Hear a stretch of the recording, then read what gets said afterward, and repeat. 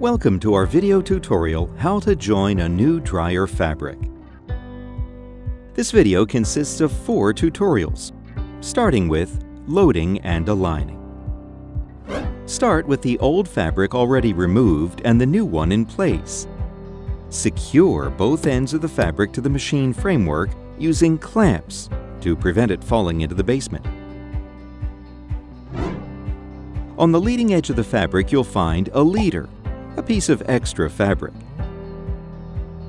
Use the leader to pull the fabric ends close to each other and align them.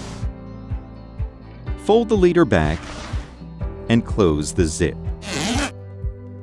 Once the zip is closed, slowly remove the monofilament yarn which connects the leader to the new fabric and remove it.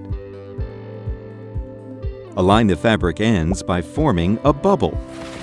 The check marks help you with the alignment. Take time to carefully align the ends. The seam wire will only pass through all loops easily if the fabric edges and check marks have been aligned. Variants of seam aids. There are different seam aid designs. Standard zip. Align the fabric ends with the short side flat on the table and the longer side forming a bubble. Tent zip. Both fabric ends are the same length and come together forming the shape of a tent. Velcro. The Velcro is on the same side on which you will seam the fabric. After pulling the fabric ends close to each other, align the check marks, close all Velcro straps, and check the alignment again. Now start to seam. Open the single Velcro straps when passing so you can reach the loops underneath.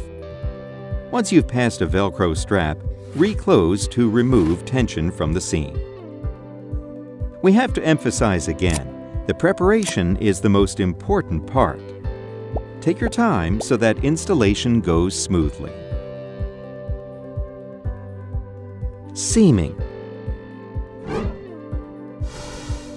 Align the first set of check marks and mesh the loops to the fabric edge. Carefully insert the seam wire. Take care not to bend the steel wire. Check regularly that no loops are missed. This works for all woven fabric seams. When it becomes too difficult to insert the metal wire, part the loops and allow the wire to exit the seam.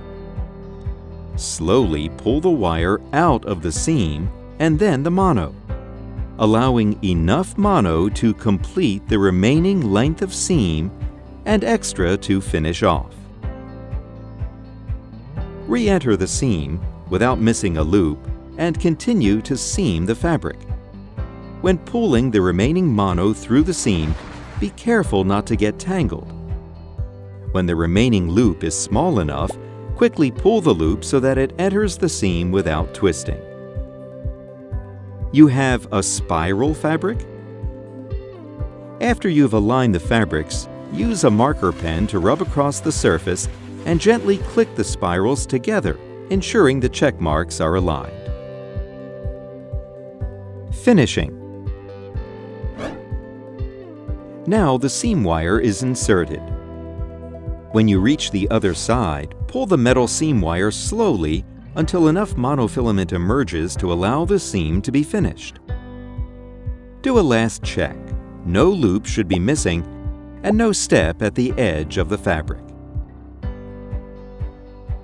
Remove the large monofilament yarns that connect the zip seaming aid to the fabric. This allows the seaming aid to be removed. Note, on fabrics over 6 meters wide, these large mono yarns are cut in the center of the fabric to make them easier to remove. They are removed by pulling from both sides. Take the mono ends of the seam wire and feed them back into the gap behind the seam.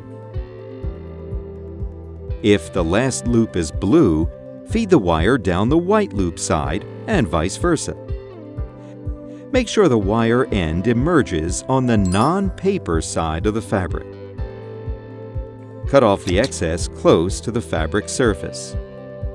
Please don't knot the ends, as a knot will wear away and the seam will fail. Apply silicone adhesive to each end to lock the ends of the seam wire in place and to protect the edge. Now you may remove the clamps. Finally, housekeeping. Ensure all materials are removed to avoid possible damage to the fabric or machine. Congratulations! You are done!